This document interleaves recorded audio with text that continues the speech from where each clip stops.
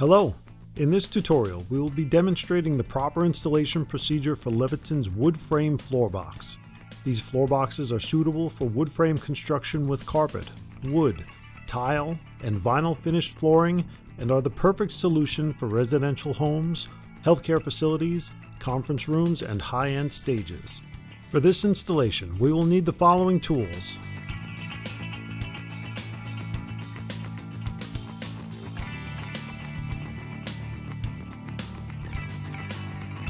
Each wood frame floor box system includes the proper devices, a 3.5-inch deep electrical box, a cover plate with screw caps, and the associated mounting hardware and gaskets.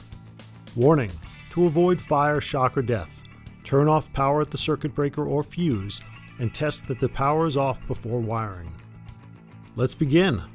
Start by assembling the mounting brackets to the floor box. If you are installing a single receptacle floor box, mount the brackets on the ends of the floor box in the up position. If you are installing a duplex receptacle floor box, mount the brackets on the sides of the floor box in the down position. Make sure the oblong adjustment holes on the brackets are mounted to the floor box. Once the mounting brackets are successfully tightened to the floor box, take your instruction sheet and carefully cut out the template on the dotted line.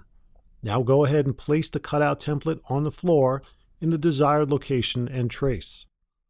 If installing on a carpet, cut around the traced area using the dimensions provided in your instruction sheet. Start by using the drill bit to drill 2 pilot holes, then cut the remaining area with a jigsaw. Once the trace is cut, remove any debris and clean the floor surface. You are now ready to mount the box. Feed your wires through one of the knockout holes in the floor box. To ensure a strong seal, place the sealing compound under your brackets. Mount the box using the screws provided. If it is mounted properly, the floor box will be recessed. Once the floor box is properly recessed, wire the receptacles.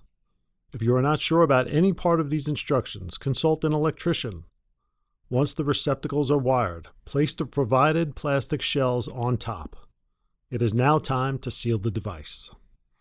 Apply the sealing compound to the inside of the cover plate.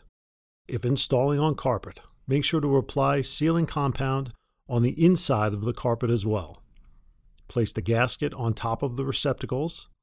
For carpet installations, the gasket is not required. It is now time to mount the cover plate. Ensure that the washers are on the cover plate screws and attach the screws to the cover plate using 9 inch-pounds of torque. Do not over-torque. Apply an all-purpose silicone lubricant to the O-rings on the screw caps before assembly. Attach the screw caps using 20 inch-pounds of torque. Again, do not over-torque. The installation is now complete. You can now turn your power back on. For more information regarding Leviton's complete offering of floor boxes, visit our website at leviton.com/floorboxes.